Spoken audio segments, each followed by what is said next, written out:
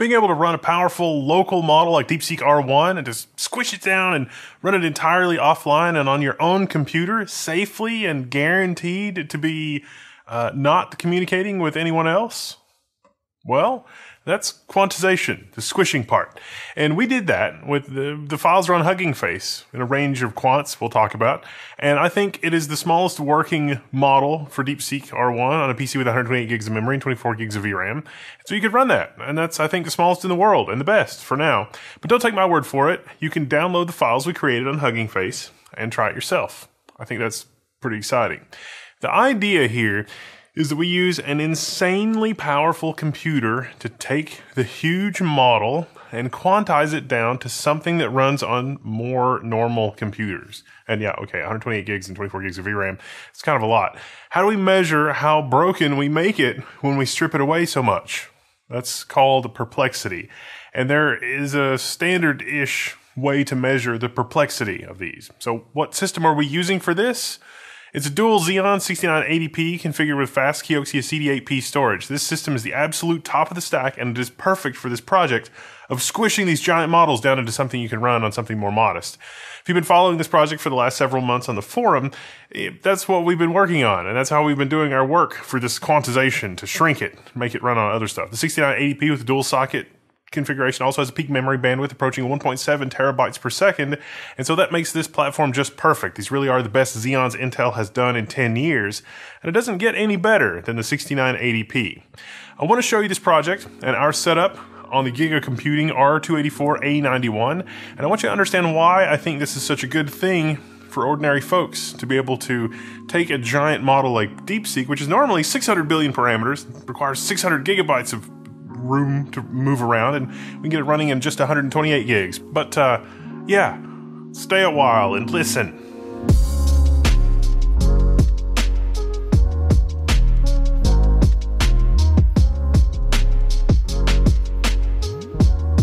What we're talking about here is taking our expensive monster hardware and taking the AI models on the internet that you can download and shrinking them to run on lesser hardware. That's what everybody's doing. Everybody's in the quant game.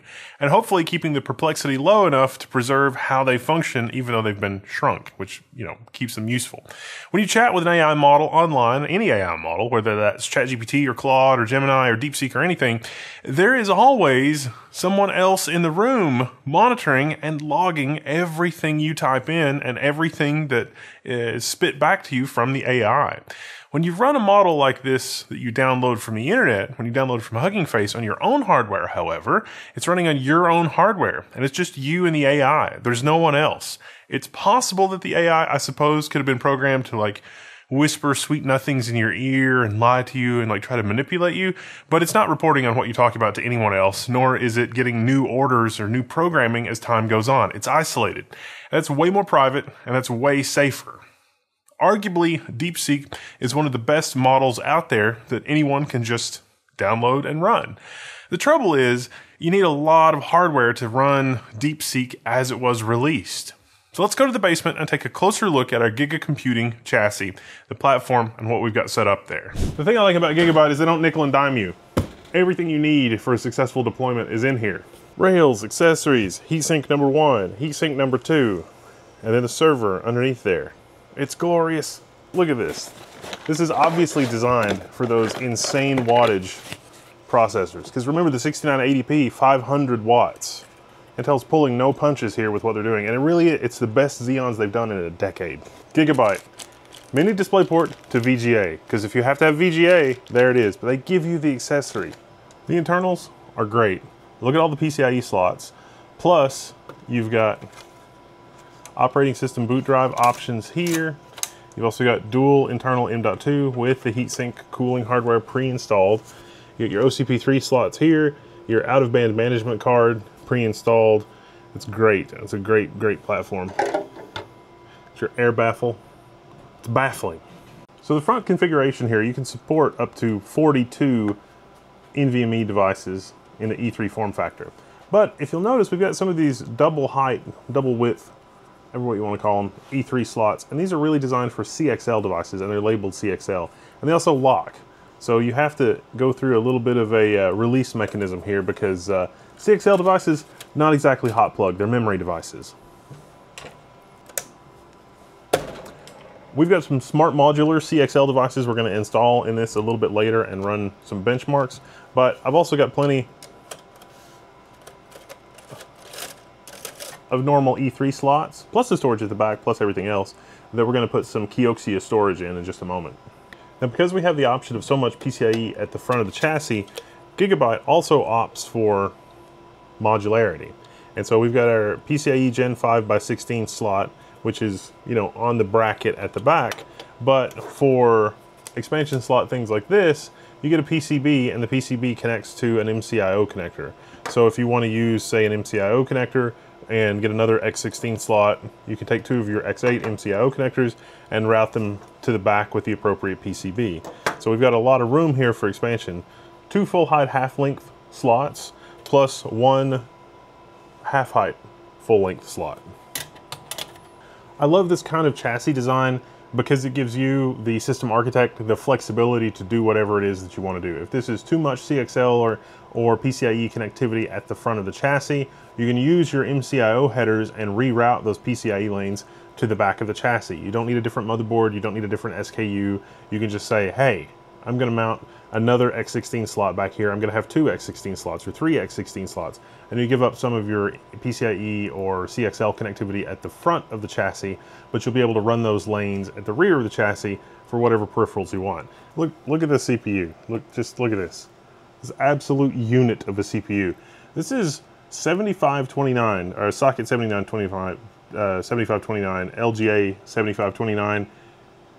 That is an ungodly number of pins. This is just absolute insanity. 12 memory channels per socket, 2 sockets, 24 DIMMs in this thing. This is getting pretty exciting. I've got my CPUs and my RAM installed, and now it's time for our Kioxia CD8P storage. I really like what Giga Computing has done here with the toolless design. It's clever. Now, one of the big improvements with E3 and E1 drives is built-in LEDs. So when I close this, the LEDs that are on this are not from the backplane, they're from the drive themselves. And it turns out that's a better source of truth. We're going to be using our LR Link dual 100 gigabit. I reviewed this separately. It's an Intel adapter, basically. So our Intel NIC and our Intel platform with its nice copper heatsink and full OCP3 bandwidth and connectivity. So can move things at a ridiculous speed, which is very nice. I'm literally putting this system together to understand more about AI work and how that works from a CPU workload context. GPUs often overshadow the compute in the AI space in the conversation, but CPUs can be hugely important for these kinds of projects. These are the flagship Intel 6980p processors, 128 cores, 256 threads per CPU. There's 12 memory channels here, DDR5, MR8, 8800, and these chips are designed so that they won't bottleneck even as we approach more than 800 gigabytes per second of memory socket bandwidth. So 2 sockets, double that. And as you can see from the front of our chassis, the A91 supports up to 16 CXL devices. Be sure to check out the videos that we did on the smart modular CXL devices. Those are a lot of fun. You can expand the system memory through PCIe. We've got a lot more CXL content coming, more smart modular CXL adapters, including their 8-lane 128 gig variants that use an E3 connection. If you need crazy amounts of memory capacity, you can expand with this chassis with those modules. The double width E3 slots are called E3 2T.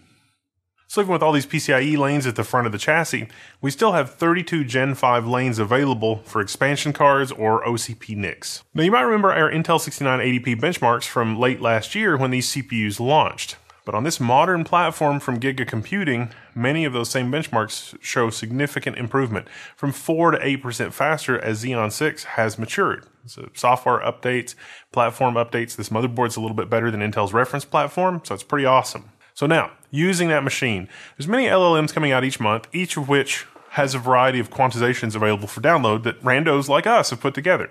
How do you know which quantization is good? I mean, the world has sort of paused for a second with the release of Deepseek R1, and it's tough to run it in its full form. I feel like 120 gigs of RAM and 24 gigs of VRAM is well within enthusiast reach, but you might need more than 10 times that to run a model like Deepseek the way that it was actually released, because it's, 600, 700 gigabytes. And then come the quantizations. from other folks, randos, like I said.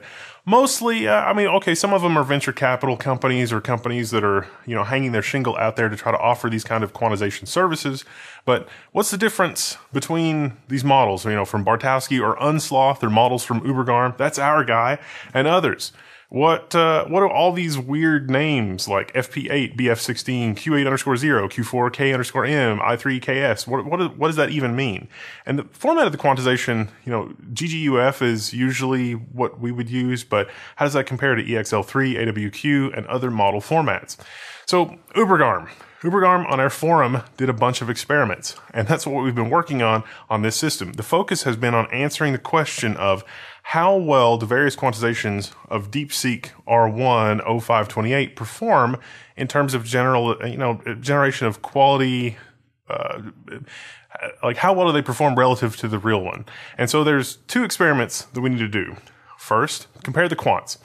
We used the 6980p to make 11 almost identical quants, and we varied the attention and shared expert tensors to between 4 and 8 bits per weight. Each one is over 350 gigabytes. For each of these, the key thing is to measure the perplexity and the KLD stats. These are typically what you see in academic papers you might read on AR, XIV, and they're standard metrics for academic comparison. Perplexity is a measure of how likely the model is to do a good job predicting the next token. Lower perplexity is better, and if we can reduce the size of the model without impacting the perplexity too much, then the model will work the same or similarly, but be much smaller and run on much less hardware. KLD measures how much the quantized LLM outputs differ from the original full model given the same input. So the lower the KLD is, the better the outputs are in that they don't differ from the original model. The original R1 0528 model weights are trained and released in the FP8 data type. That's 1 byte per weight. This is itself is a bit of a departure from how things had been before Deepseek sort of disrupted thing. And that's what attracted a researcher's attention early on with Deepseek. Up until then, the good models were all using 16 bits, 2 bytes. And even at 1 byte per weight, that's a footprint of around 700 gigabytes. So only newer GPUs like the 4090 and newer actually have this kind of native FP8 data type support. So having native hardware support means that you can, double the performance over FP16 for the same unit compute.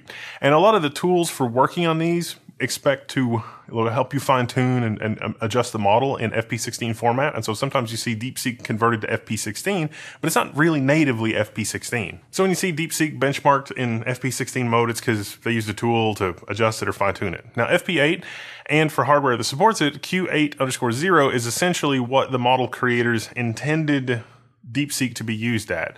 And that, hardware is meant to support FP8 natively and get the doubling of speed from FP16. So the FP8 performance on hardware that supports it is used as the baseline for the model and represents the full quality of what Deepseek has to offer in the comparison I'm about to show you. This, of course, varies from model to model. Some models are still native FP16. It depends. The second major thing to publish a collection of R1 528 quants for public testing is that Ubergarm used the above, used some experiments to inform the decision on how to quantize and release a section of the model at a higher quality for Hugging Face for people to download and run at home. That's what's pinned in the discussion on the level 1 forums, and that's what you can download, are these various quantizations. There are about 4 models available now at Ubergarm/Deepseek R1 528 GGUF1, which require ikllama.cpp, the llama fork, in order to run, because the maintainer of ikllama.cpp, iKrakau, is a contributor and author of many of the important features in quantization used in the mainline llama.cpp and Ollama and LM Studio. He now maintains his own fork with the latest and greatest quants available for researchers and home users, meaning that Llama will support these quantizations natively and try to use hardware to speed them up. The quants vary in size and quality, and the breakpoints are for common VRAM and system RAM combinations. And so let's take a look at a graph. Ubergarm then compared perplexity and KLD for each of the models, and that's what's in our graph here. We are not the only ones working on finding ways to get the giant models to run on much less giant hardware, but it is handy to have giant hardware to be able to do that. The perplexity graph shows that both the iQ5KS is able to maintain low perplexity while being smaller in size. The iQ5KS is exclusive to iklama.cpp currently, and strictly a strict upgrade for what would be the iQ5_XS that existed in mainline llama.cpp, which, it doesn't right now. The slightly smaller iQ4 reduces the size even more with a slight decrease in quality because the perplexity goes up as compared with the baseline. The iQ4KS is experimental and based on the QTIP paper, similar to the new EXL3 quantization type, so it might be one of the best in the future, and after software optimizations are added to improve speed and performance. The best performing quant that we have for the size available in the mainline llama.cpp Ollama LM Studio is probably the Q5_K. The KLD graph is pretty ugly, but the delta P here is showing how much quantized model outputs differ from the original baseline. On average, the 99th percentile and an absolute max here.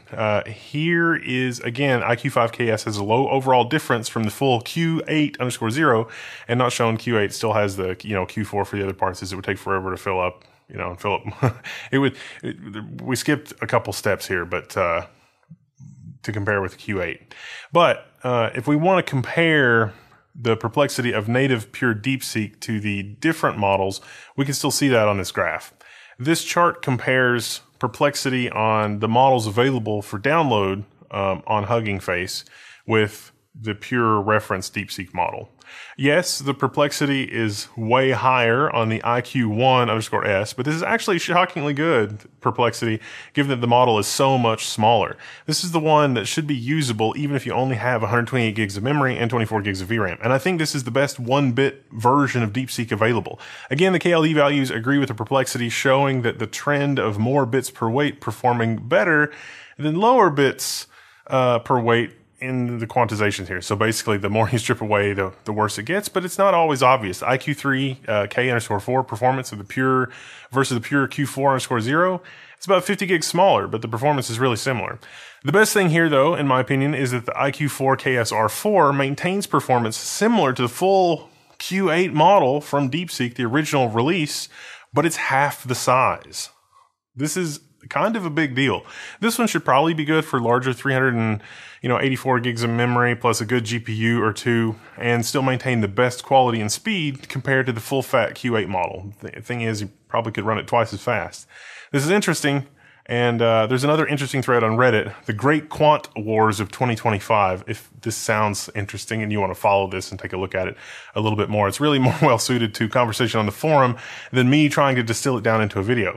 Ubergarm also wrote this quant cooking guide, and so if you have some insane hardware you want to throw at quant cooking, check out this guide for you to be able to cook your own quants on this platform. Again, big thanks to Giga Computing and Kioxia and Intel for providing hardware for this long-running experiment. It's been interesting, and I've also learned a lot from working on this. So if you want to support our work, there's Patreon, Floatplane, store.level1text.com. If you got any surplus hardware you can throw our way, and it's like, we can use some more 8 terabyte or 16 terabyte SSDs. There's all sorts of fun stuff that we're cooking up with this platform from Giga Computing. But this is what we've got so far, and I was really excited by this because even though the perplexity is kind of high on that 1-bit model, it seems like it's lower than other 1-bit versions of Deepseek, and you can run it on relatively modest hardware. You should check it out. I'm Wendell, this is Level 1. This has been a quick look at this madness, and the Giga Computing, R284 chassis. I'm Wendell, this is Level 1. I'm signing out. If you have any questions, hit us up in the Level 1 forums. I'm signing out, and I'll see you there.